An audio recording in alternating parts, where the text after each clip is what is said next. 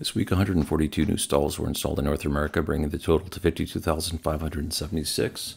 Pilot Flying J added 1 station, Tesla added 3, ChargePoint added 13, which is really a dispenser or a stall. It's just a way they report it. EVgo added 1, EV Connect added 6, Rivian Adventure Network added 2.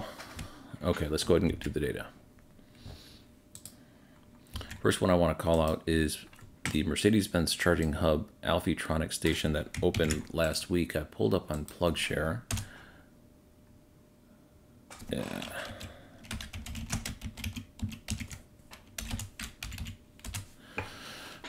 This one right here, Long Beach, California. It's a restricted station at the Mercedes-Benz Research and Development Campus.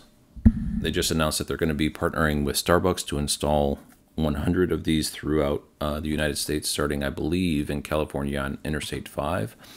So we should start seeing more of these come online. The next one is Pilot Flying J. They added 1. Right here in Rescata, Georgia. I'm going to be going there this weekend to do a site visit video, and going to get to take the Cadillac, which always is a nice trip for me. Normally it's my wife's daily driver, but I'm going to be using it this weekend. The next one is Tesla. They opened 3. One 12-stall station in Alabama, Alexander City in the Deep South, where they're very badly needed. The next one is, let's see, ChargePoint.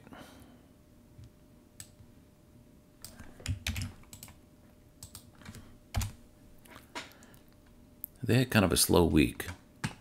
13, and right here, GPM Investments. If you remember, GPM Investments opened 3 stations in my home state of North Carolina in Wilmington, Waynesville, and Asheville just recently, and now they're opening another one in South Bellet, Illinois. If you want to look to see what that looks like, here's the Wisconsin border, here's South Bellet. There's a Pilot Flying J that's coming, and then just on the other side of the interstate is GPM Investments with a 4-stall CCS and CHAdeMO 4 dispensers. So this is one of their bigger sites, and I cleaned up the sequel a little bit just to see what GPM Investments looks like, and they're not big enough to track in my opinion yet. This is what it looks like. They've got 12 stations open. This one here in Rock Hill uses a Zooster 100 kinetic power booster, so it's not using ChargePoint. And also the Plenum, or there's a maker of DC fast charger from Taiwan or somewhere like that I've got a hard time pronouncing, but they have one of those here. Otherwise, ChargePoint, these are the 3 that I was talking about. Wilmington, Asheville, I'm sorry, it's Weaverville, not Waynesville. And then the new one that just opened in South Bellet, Illinois. Next one is EVgo, and I'll keep an eye on GPM Investments. They're not a very big organization, but should they just start blowing up all over the place, which they kind of are, you know, they're doing 1 a week, that's pretty good, then I'll start tracking them, but I don't think that's going to happen. EVgo added 1 in Brooklyn, New York. EV Connect is the next one.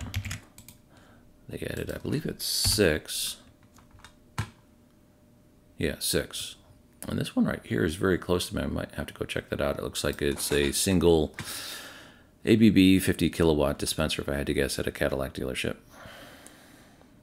Next one is the Rivian Adventure Network. They added 2, both in the state of Maine. And I just checked this last night. There wasn't anything for the Rivian Adventure Network, and they just did it today. So brand new, 2 stations in the state of Maine.